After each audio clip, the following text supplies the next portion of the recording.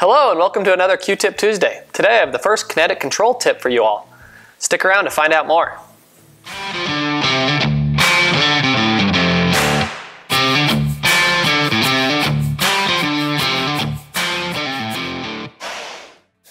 Before we get started, if you don't know what Kinetic Control is, check out the link below to learn all about it. Now, as many of you know, with our old user interface and control software, if your program had a lot of B rotation moves, it had to wind or unwind to get to that commanded B position. This wasn't so bad when the current B position was a fairly small number. But there were times when the value was well into the thousands, resulting in long, slow winds and unwinds before the machine could move on to the next operation. Today I'm going to show you how to use one of the top new features of Kinetic Control, the B-axis wind and unwind command, also known as the M999 command. Let's jump into it. So here I have a really simple part and a couple of simple toolpaths made so that when I post-process this program, I will get G-code with a large B-axis position at the end of the operation. This first operation is a rotary toolpath that is set to spiral, which commonly results in very high B-axis values. The first step to making the new wind-unwind command work is post-processing the program.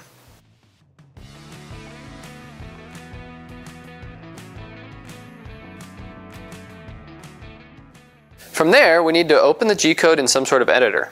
On Mac computers, the G-code will automatically open in the TextEdit app. If your G-code doesn't automatically open, you can always find it in your computer's file browser and open it from there.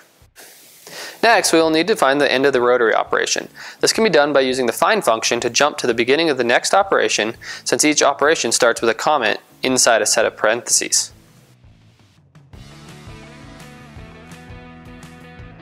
Once we have found the end of the rotary operation, we can insert our M999 code just above the start of the next operation. The M999 code must always be paired with a p-value. This value is the B-axis DRO value that the machine is going to get as close as possible to using multiples of 360. That way the B-axis will not have to wind or unwind any more than a maximum of 360 degrees to get to its next position. Some math could be done to figure out the most ideal p-value for this scenario, but for simplicity we're just going to set it to 0 since that will still significantly speed up the unwind process. After adding the wind-unwind command, it is important that we save the change to the G-code file before we close the editor.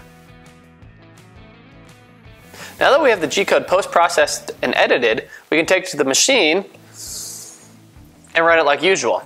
To demonstrate the difference that this can make in the length of a program and show the behavior that the machine will go through, here's a back-to-back comparison of the same program starting from the same line on the same machine. This is the original program that has no wind-unwind code added. The total runtime for the two operations was 4 minutes and 7 seconds.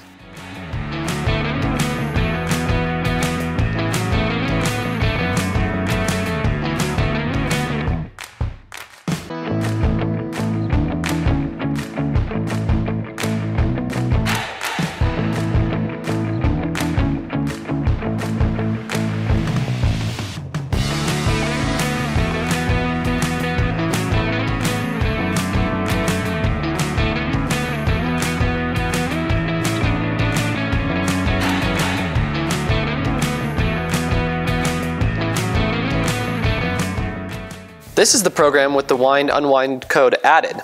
By watching the mark on the stock, you can see that there was much less unwinding. The total runtime for the two operations was 3 minutes and 28 seconds.